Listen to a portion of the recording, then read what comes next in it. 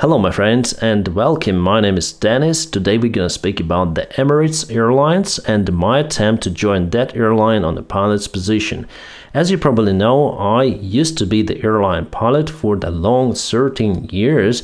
I used to fly ATRs together with Boeing 737. My last airline was the Ukraine International Airlines in Ukraine, and after the war had started, I finished my pilot career. Not finished, I might say, but stopped temporarily because I now have the activity on YouTube, not on this channel mainly, but on other one. The most of my flying I've done in Ukraine, but there were 2 years that I was flying for Garuda Indonesia Airlines.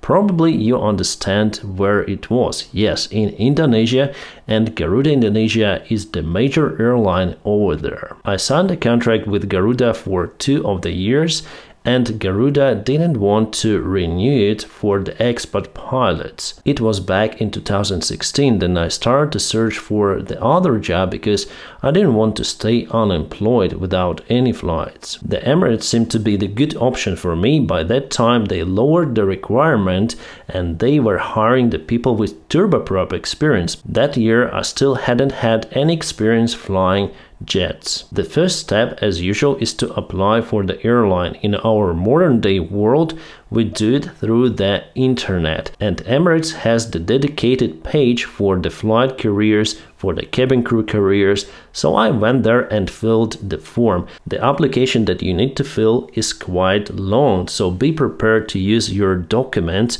logbook and all of your experience to be listed in that application. After you applied with your application on the website and sent it, you need to wait for a known period of time. For me personally, I think I waited for 1 month, but this period of waiting could take several months. And some people even do not have a response. What kind of the response do you usually have? Well, email response or the personal call. In my case, it was the direct call from the Emirates. They spoke with me about my experience, the airline I was flying, do I know anything about the Emirates Airlines, something like that. Later on, at the end of our conversation, they told me that it was the English check. They need to understand whether I understand them. They're not just looking for pilots, but for people who understand what we are talking about and able to communicate. For pilots, usually you need to have the level 4 IQ of your English proficiency, but it doesn't necessarily mean that you understand everything and you're so fluent to work in different foreign environment. Emirates pay for your trip, for your accommodation, they pay the salary for the instructors who will check you on your screening to the airlines, so they need to make sure that if you go there, they will not just waste your ticket to business class whatsoever. After the conversation, let's say with the human resource manager or maybe even English teacher, I'm out of clue whom I was talking about and I forgot the name of that lady.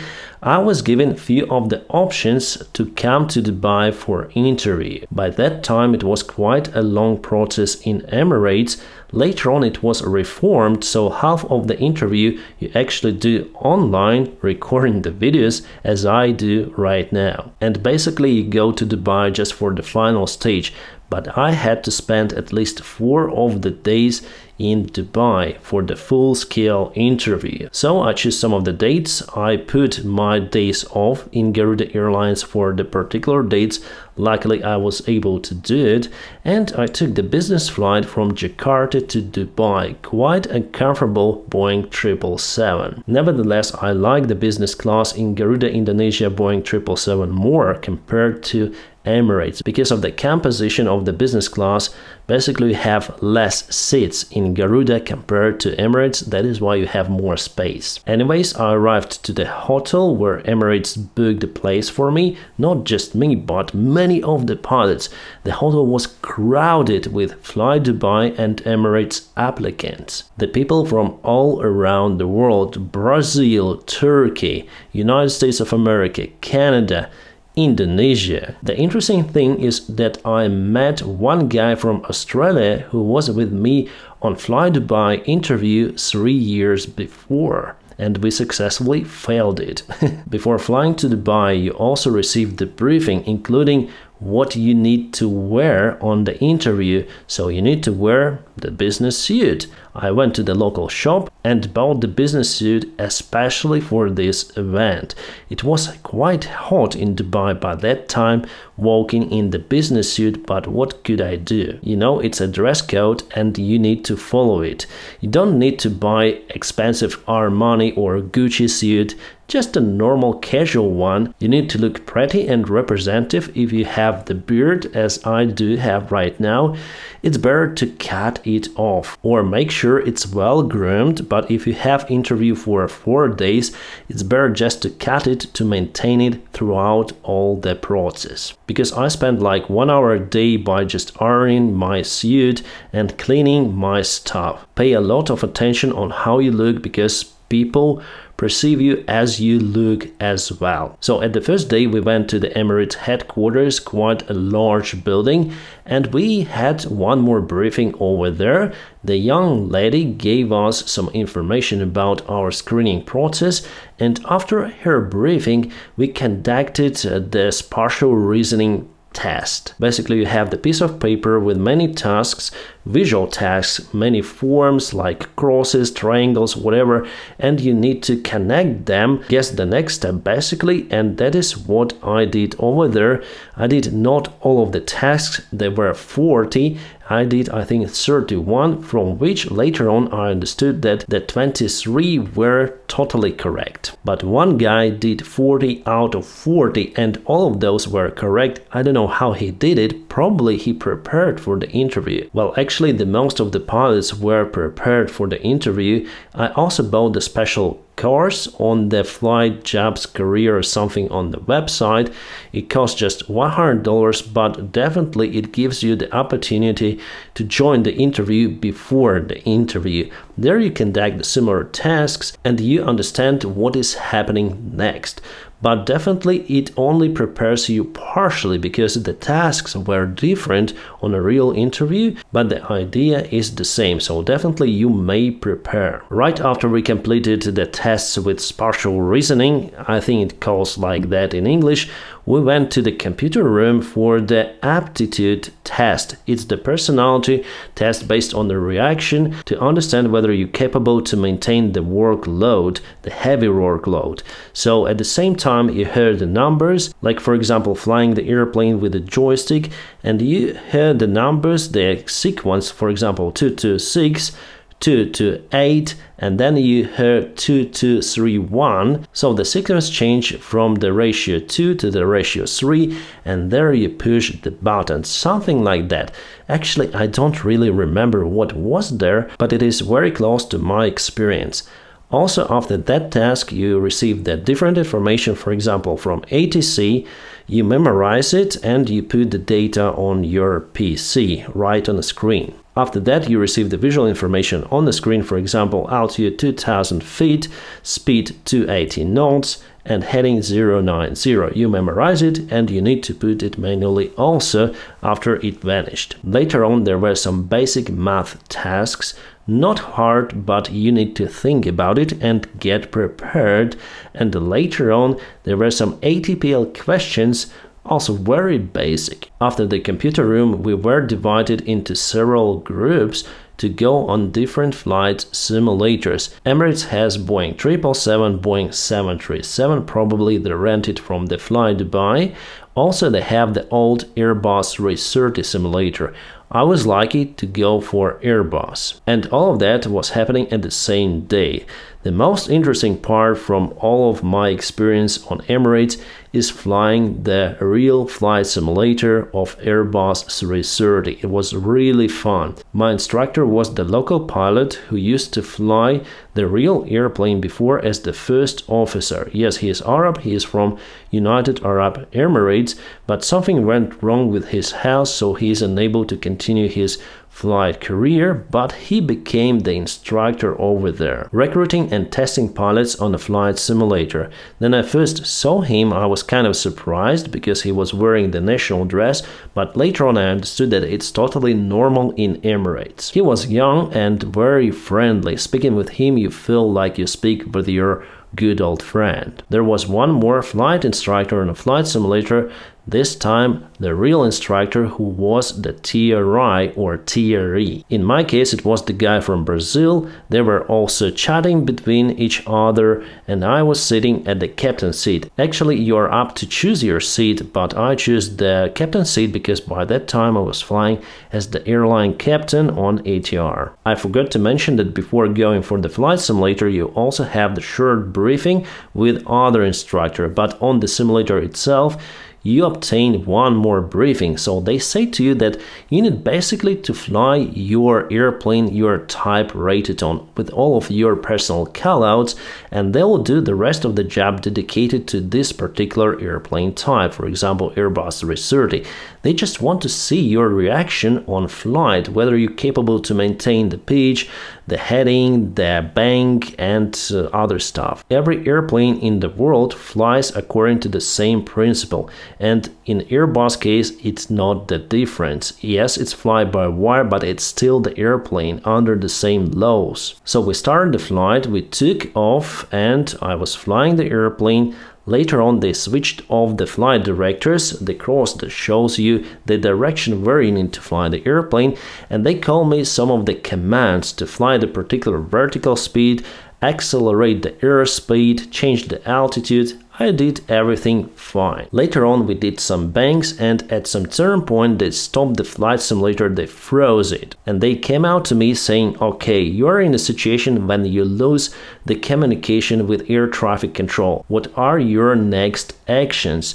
And you have the chart. By looking at it and knowing the rules, you need to show how would you fly back to the airfield, or whether you want to continue to your destination with that case, and how you're gonna enter the profile, how would you descend, how would you approach, and what actions would you do, just briefly. Also, don't forget the CRM, because he's instructor on the right, but he's still your first officer, and the instructor on the back may act as your flight attendant or your purser. After that, they unfreezed the simulator for some time, and we made one more approach with flight directors off. Then first officer / instructor told me to go around.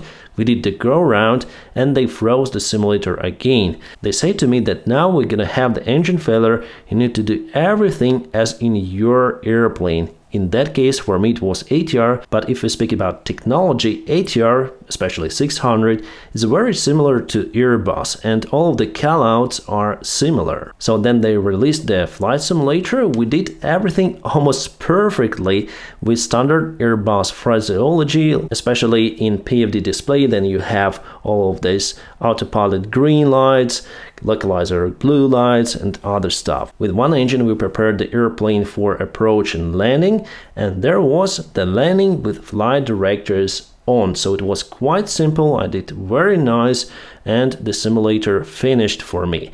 I exited the box, the room, and I was waiting for 5 minutes for my instructor. My instructor, so my first officer, the local one, called me and said that, Dennis, you passed the first day. I said, wow, thank you so much.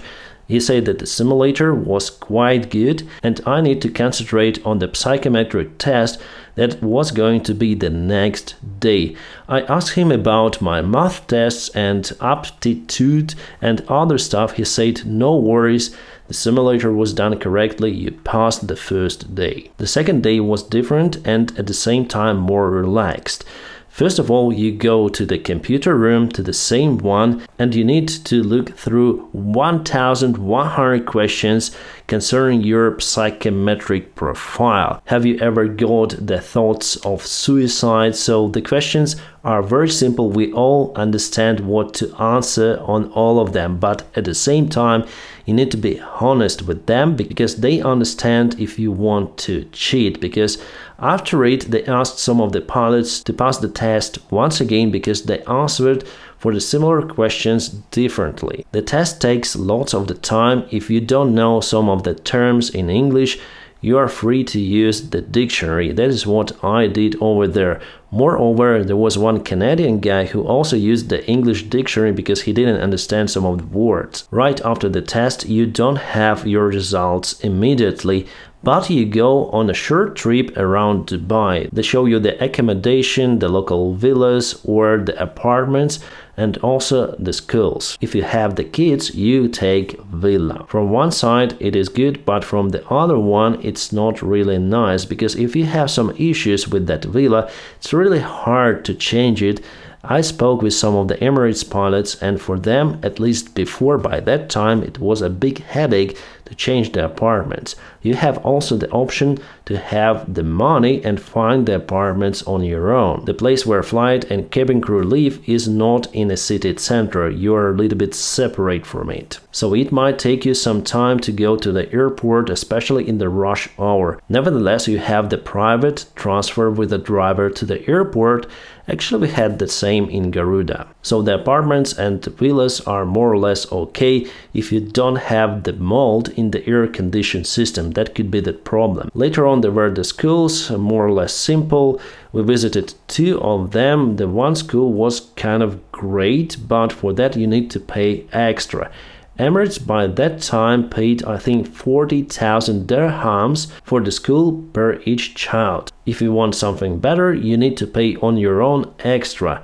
Also, you have some kind of the credits for the car, but again, for the small car, if you want the good car, you need also to pay extra. Before that visit, I have never been in Dubai, and it was really hot. Hotter than in Indonesia. I didn't expect it. And during the summertime, oh my god, my friends, the humidity is so high and it is so hot that you just cannot live without the air condition. You'll be literally dead without it. So the climate is not really good out there, especially during the summertime. During the winter time, it's more or less okay, but still you have the small particles of the dust in the air, and I can feel it personally. After being 3 days or 4 days over there, I felt some irritation in my throat and in my nose from those particles, and I think I'm quite sensitive about it. Also, the oxygen saturation is a little lower than usual because there is the desert around. Yes, you have the oxygen enough for breathing, but you feel that something is unusual happening to your body, so you need to adjust. I think after spending 1 or 2 months you'll be okay with that climate, but during the summertime you'll never be okay. And there's one more question about the kids activity. So here in Europe, our kids may just go and play on a yard. In Emirates, it's basically impossible. The activity turns into the closed environment, malls, some of the shopping centers, that's it. There is nothing more you can do over there. Well, during the winter time, you can go outside, but summer, again, I'm speaking about it, it's basically impossible. So it is very often that families spend the time in Dubai during the winter time, and for the hot season they go somewhere to Europe or to the United States, whatever. Okay, I'm a little deviating from the topic. So the next day, there you are again divided by groups and you need to perform the special group tasks. In my group, the task was to transfer some of the treasures from one sultan to the other one, and you basically have the cards which you should hide from the others, the pieces of information that you obtain, and you need to come out with the idea of how to transfer basically the treasure, how to solve this task. In my group there were just 3 persons, one guy from Turkey, one captain of Malaysian Airlines, and me. I was responsible for the timing, but what I did to not be deflected by the time, I just put the alarm clock and the big timer on my iPad. I put just on the table, so it solved all of the problem with timing. So I might concentrate on the task. And honestly, I wasn't really active in the conversation. I listened more than spoke. And then they came out with some terrible numbers, so let's say 40,000 kilometers. I say that it's nonsense and we need to recalculate the mileage from one point to another to transfer the treasures. And they say, oh, thank you for your correction. So I was really happy to return the team a little back. Basically, I spoke like 3 or 4 times per all of the conversation because the guy, the captain of Malaysian Airlines, was too much active. He was speaking. He was taking and grabbing the cards from everyone. He was looking at the, okay, you have this information, we don't need, this is not useful. He was really like the leader of our team and I was the checker. On the other side of the table there was the human resource manager and the instructor from the simulator we were flying a couple of days ago. Later on the timing stopped and we haven't solved this question, we haven't solved this task, but the idea is not to solve the task, the idea is to behave in a group. Honestly, it was kind of uncomfortable because the human resource manager and instructor, they were writing notes at the same time you were speaking, and you was wondering what kind of the notes they were writing, and you was a little scared about it. After it, there was the personal interview with psychologist. She asked many of the questions based on your previously conducted psychometric tests. I was asked the question of why I answered positively that stress affects my job, and I answered that definitely we need some amount of stress to act normally, but if the stress is too much, we can go to the terrible state of overstressed condition, and it is also normally, so we need to control our stress with the rest and other stuff. So I answered like that. My profile was not perfect, I mean the psychometric test. Nevertheless, at the same day I was invited for one more interview, again with instructor and human resource manager. There on the interview you need to speak about the cases that happened in your flight career. For example, I had hydroplaning, I had a couple of the go-rounds because of the bad weather, and I spoke about those cases, obviously in English, everything. And they are not just listening to you, they ask you more and more questions, especially the instructor, because he knows the topic, he used to fly, and he is able to catch you at any moment. So the story you are talking about should be real, happen to you. If nothing special happened, just speak about something interesting that happened in your flight career. After that personal interview, I went to hotel and I got the call immediately saying that I have passed this day and I need to go right away for the eye test. The medical facility is located not far away from the headquarters, but still you need to cover some distance. We went there with a small group of the pilots who made it through all of the interview steps, and believe me, 90% didn't make it. Even the Canadian guy who was type-rated on 737, who was flying with Canadian instructor, didn't pass the simulator. Wow. About the eye check, you are allowed to wear glasses, no problems with that. They check many of the parameters and they found that I have too much pressure with one instrument, and they sent me to extra analysis using the special color fluid on the eye, and they pushed me with some of the pressure stuff, and honestly I nearly fainted there because it was so uncomfortable that someone is patching into your eye with something. Oh my god. But I passed it with extra check, they say everything is normal. Happily, luckily. On the day number 4, there was one thing, the medical check. It is quite easy, my friends. They check the heart, they check the audiometry, so your hearing, they check your pressure, the blood test, urine, and that's it. Very simple, even compared to the eye test. After all of those checks done, you have the special interview with the doctor. He asks you about your history of your sickness, if you have those. So I passed everything successfully and flown back to Jakarta, again business class Boeing 777. By the way, we even did the go-round in Jakarta because the runway was blocked over there. Ooh. I was so happy that I passed all of those steps, and later on I even received the email from the medical facility saying that I have passed everything for my medical certificate, it will be ready, blah blah blah. So I was really mentally in Emirates. But in one more week I received one more mail from Emirates saying that They didn't choose me, they select the best of the best, so in my pool I was probably not the best one. They say that they give me 1 year to reapply for the position of the first officer of Boeing 777. Usually they give 2 years, but in my case I have the exclusion. Then I received the news there was no one around me, my family was in Ukraine, and I was going to fly my next flight on ATR the same day, and definitely I was sad and in depression. But after a while, like after 3 days, everything turned fine for me, because after all I still have the chance to apply for Emirates. But there's the question whether I need to work there, because there you feel like a tiny little piece in this huge mechanism of Emirates. It is a huge airline, and I wouldn't say that it is for everyone, especially speaking from the climate's perspective.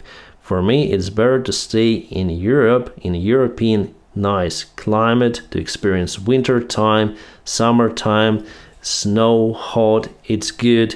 But there I would feel uncomfortable working and working, because at some point people are working hard in Emirates, as hard as it could be within the rules window. But I think it's the topic of our other video. My friends, hopefully you enjoyed this video. I was sharing my experience in interview with Emirates. Hope you'll have some tips if you are going there, or if you want to fly with Emirates and you are interested into behind the curtains situation over there. I'm really grateful for Emirates for the opportunity to pass the interview. Actually, I passed it, but I wasn't the best of the best at that particular moment. Maybe one day we're gonna fly in Emirates and I might be the pilot over there. Who knows? Life is interesting and unpredictable. My friends, I wish you all a peaceful sky wherever you are, and have a great time.